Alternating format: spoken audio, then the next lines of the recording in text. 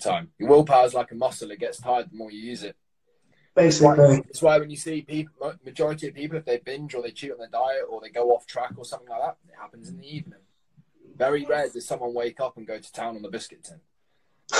Yeah. It's true though, isn't it? It's massively true, yeah. Right, like save your willpower. Take all the decision making out of it so that you're fresh when you do need to use it.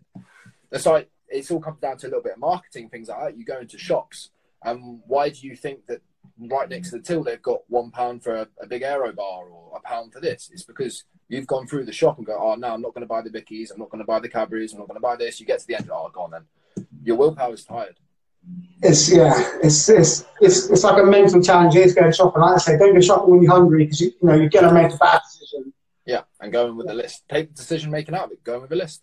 Yeah, no, 100%. Even I was trying to explain to someone the other day about the top CEOs of like the world. I think like Mark Zuckerberg has his clothes already pre-picked. So I think he'd say he wears the same thing every day. Yeah. But it's because he's taking a decision out in the morning. We don't need to fuss about what you're going to wear. Just maybe even choose what you're going to wear before the night before. So when you wake up, it's there, it's done, and then you can just get on with your day.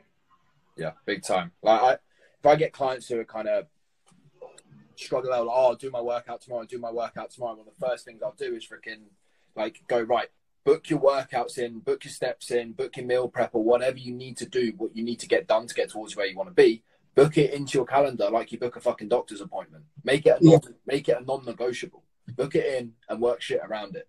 Because if you keep going, I'll do it tomorrow. It's a really, really bad habit to get into.